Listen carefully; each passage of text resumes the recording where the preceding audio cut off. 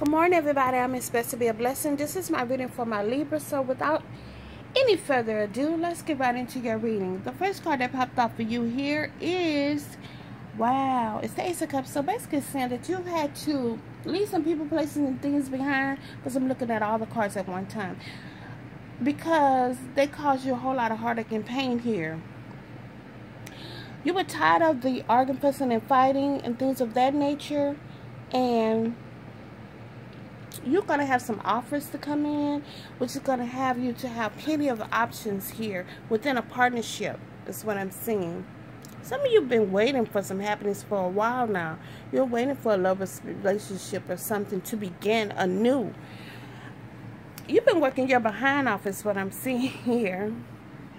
Literally working your behind off in order to get what you want here. You just need some balance in your life, and your finances is going to level out really, really fine. Once again, you have to leave some people, places, and things behind because they cause you some heartache and pain. Or it could be vice versa. You're tired of the competition, arguing, fussing, and fighting. You're going to receive offers that's going to make you, so you're going to have plenty of options to decide who or what you want to be with. Not who or what you want to be, but you know, you'll have options here in a lover's relationship, and you're waiting for this to come in. You're waiting for something new to begin for you. You done worked your ass off here. That's right, you worked your ass off, so now it's time for you in order to get your finances in order so your life can balance out. All right, Libras, this is your reading.